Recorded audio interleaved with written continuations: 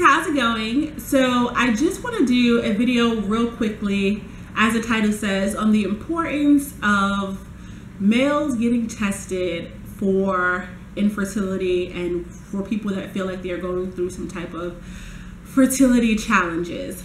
I was supposed to do a question of the week this week, but I'm actually just going to push it to next week because I felt like this is something that I wanted to talk about. And this is after a subscriber was kind of just telling me about how her husband was refusing to want to do the testing to get checked out to see if anything was wrong with him or if there's something that they needed to work out or work through.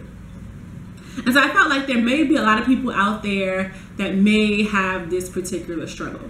So if you've been TTCing for a while and you've decided that it's just not working out, it's not happening for you, you're not getting pregnant, then the next step is to go through fertility testing, just to get checked out, check your blood, see how that's going, give you an ultrasound, transvaginal ultrasound to see if things are going well with you, check your husband's sperm, and all sorts of things like that. The biggest thing is that in order for you to have a baby, you need the two of you. It has to be you and it has to be him, or in the case of people doing it with the donor, it has to be you and it has to be the sperm from him. The most important thing in reference to fertility in men is their sperm. So it has to be checked. And so if you're facing this problem where your husband doesn't want to do it or your partner doesn't want to do it, you have to tell them that they have to man up and get it done. Because there's no way. It takes one and one to make the baby. And so even if you go to the doctor and the doctor says nothing is wrong with you, you have no problems, you don't have to do anything, everything is fine, you're going to need him. And even if the doctor says something is wrong, we need to work through this, we have to get your blood work done, we have to do this and we have to do that, you're still going to need him. Because it almost is like not really working towards anything if you can't get that part of the equation done. So here you are trying, nothing seems to be wrong with you, and all you need to do is get him to just go in and get that part done. Then he has to know the importance of that, because it kind of makes your trying in vain if in the event something is definitely wrong. In the event that the doctor wants to prescribe you anything like Femara or Clomid or any type of fertility drug, they're going to want to know what's happening with your husband's sperm, because there's many things that could be wrong. I mean, he could have a low sperm count, or either have a high sperm count but bad morphology, or either have a high sperm count but the sperm aren't as motile as they should be, meaning they aren't running as fast towards the egg where they're supposed to be going. And so that's very important. One thing that I want you to do after watching this video, I'm going to leave the link in the description box. One of the things that I found in the beginning of my TTC journey that is a very good, about an hour-long documentary that you should watch. It's called The Great Sperm Race, and I've seen it in pieces because I think it's on YouTube and it's free, but it's broken up into about 10-minute blocks.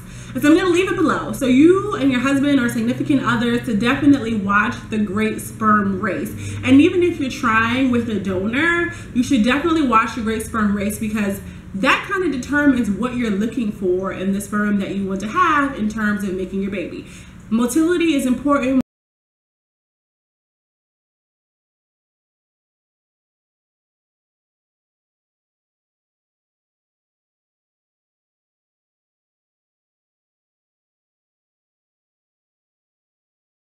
Morphology is important.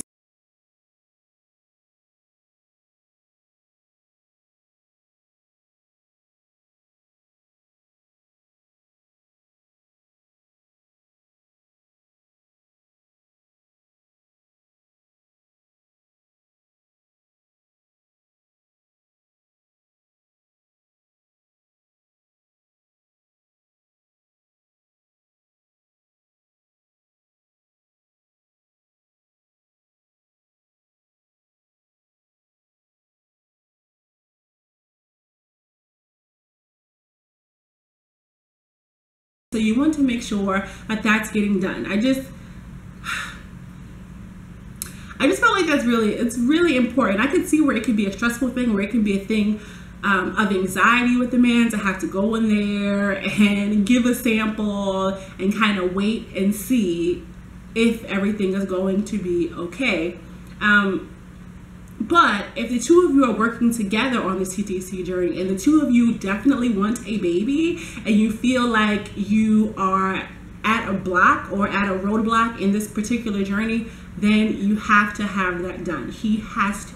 When I say he has to have it done, because if not, then you'll just be kind of running the rabbit race without knowing both ends and both sides of the story. And sperm is very important for a TTC journey. It has to be. The thing about it, as in most things in the TTC journey, is that there usually is always a fix. There's always something to be found out. Maybe he just needs to take supplements, you know? Maybe he needs to go to the doctor and have an ultrasound. Like, there's so many different things, but I just want to encourage ladies that if you are having a problem with getting him to go to the to go and get checked out, then you just have to really explain the importance of it. You really have to explain the importance of it, because I can't say it more than a million times that he has to do this, because it takes two people.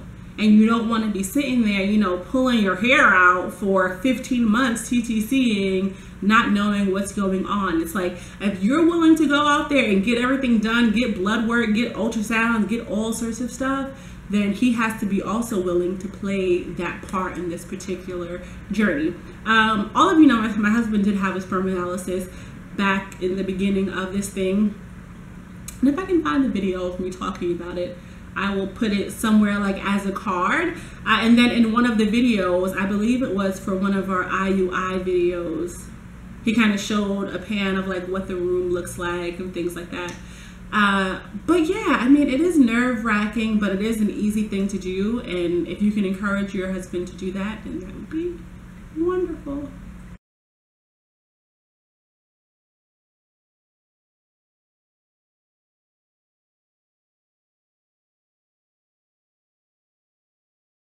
Ladies, so that is all. So homework, I'm gonna give you homework today. Imagine that. Homework. Your homework is, if you have never seen The Great Sperm Race, I'm leaving it in the description box. I want you to watch it, and if you can get your significant other to watch it, come back and comment on this video and tell me what you thought. What was the most interesting part? What did you learn from this video? And that would be absolutely awesome. I just want to make sure that everyone is doing and trying everything that they could possibly try to make sure that in the end, they are getting the babies that they want. All right, ladies, until next time, I'll see you soon.